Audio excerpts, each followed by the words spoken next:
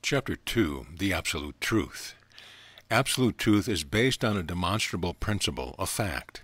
Unless one perceives and accepts this principle as his basis of all reasoning, he has nothing to demonstrate and no rule for its demonstration. Absolute truth is devoid of all theories, for so-called error cannot be used in stating the truth about God and man. The problem of nothingness or dust to dust has been solved, and mortal mind is without form and void. For individuals are beholding themselves as they actually are, namely spiritual beings in heaven here and now. Absolute truth does not approach principle.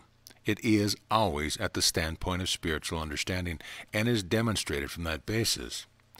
Principle is all in all. It is both cause and effect, for there can be nothing but oneness. There is nothing supernatural, for all it's supremely natural to our spiritual senses, the only senses which we possess. It is not supernatural for good to sustain and support the manifest universe, including man, for good is permanent. Neither is it supernatural for us to prove our omnipresent principle, just as Jesus proved his divinity right here on earth.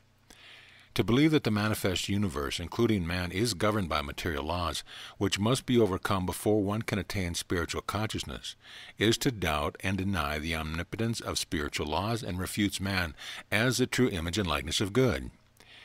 Just as the utilization of numbers demonstrates the principle of mathematics, so the exercise of your spiritual power demonstrates your principle, good, and is equally natural. Popular theology has never given the true interpretation of God and his manifestation.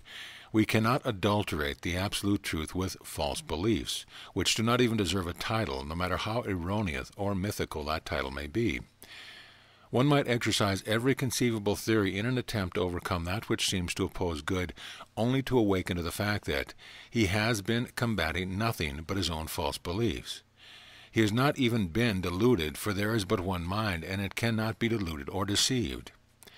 There is no one to be changed, for man is spiritual and perfect now. Ye shall know the truth about yourself here and now, and the truth shall make you free. Understanding that your identity is soul, not body, and that soul reflects God, the only self, you become self-governed. There is but one mind, your mind and my mind. Therefore, all visible manifestation are under the dominion of your mind. You cannot be controlled by erroneous beliefs when you understand that the only mind you possess, and which you possess, is God. There is no illusory mind to create or to sanction false creation. Why attempt any further to explain nothingness, which such efforts can only result in defeat? God is all in all, self-explanatory. The universe is no longer an enigma. The mystery of God is finished. We are now perceiving that we are actually God's own likeness right here in the only heavenly universe there is. This perception has set us free from all false beliefs of mortal mind and materiality, and has opened wide the portals of immortality through which we perceive ourselves as the wisdom, knowledge, and power of God, which Paul referred to as Christ, the infinite idea. Identifying ourselves with the Christ enables us to master the infinite idea. When you have perceived the oneness of God and man, you will no longer appear to be mortal or material, but you will understand that you are pure spirit, individualized as soul, the I of you, a good, godlike man. Through this spiritual perception of the Christ, you will attain unlimited beauty, joy, and happiness, a perfect state of existence right here in the only tangible and real world that was ever created. Man-made theories dealing with suppositional material world and mortal mind have given way, for they have failed to comfort in times of apparent distress. They are absolutely devoid of the Christ power and cannot be recognized or considered if we are to be loyal to the one power. Jesus said, "But the Comforter shall teach you all things."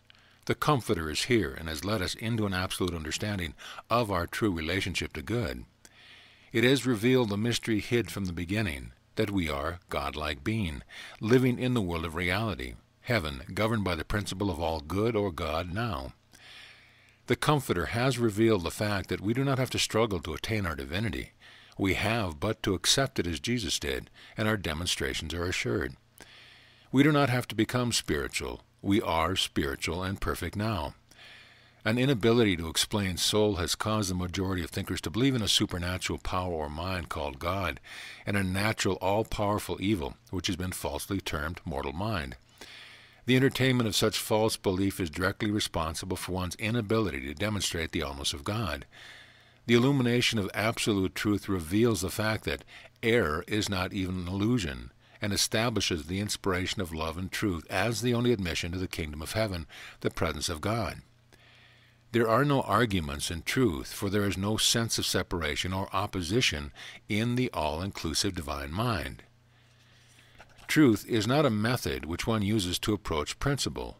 Truth is the Christ. We can prove it ourselves. All utterances of the truth are divine, for they emanate from the one and only mind.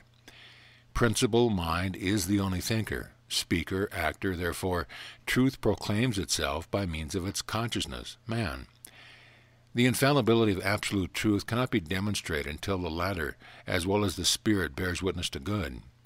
Words that are not consistent with life, truth, and love can never reveal the nature of God. The inspiration of an illumined consciousness empties the old bottles of all false belief and fills them with the new wine of spiritual perception. Unless we accept but one power and live it, we can never demonstrate the principle of our being or enjoy the fruits of the Spirit. Absolute truth cannot be reduced to a system or form of practice. Its principle is discerned spiritually.